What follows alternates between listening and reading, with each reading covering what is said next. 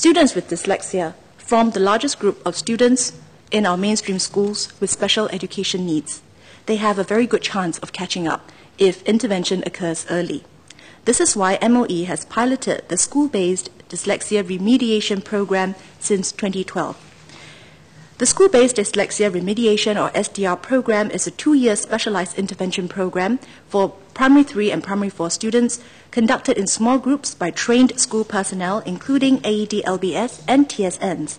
The remediation curriculum and strategies are designed by MOE's reading specialists and also include a home support component so that parents can play a role in consolidating the support provided by our schools.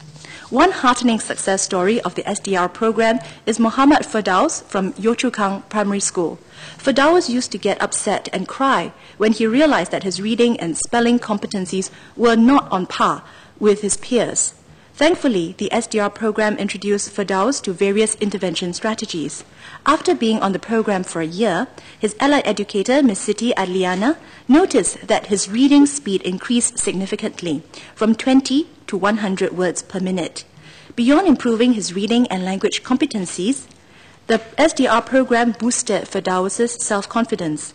Today, the once demoralized boy organizes study groups to help and encourage his peers.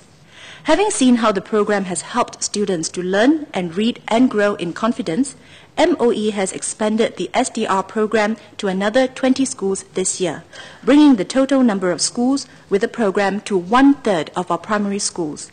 This brings the total number of students benefiting from the program to close to 1,000. We are committed to providing more support to our students with dyslexia and aim to roll the program out to more schools in the near term. At the same time, we need to build the capacity to train, monitor, and support school staff who deliver the program so that the quality of the program is kept consistently high.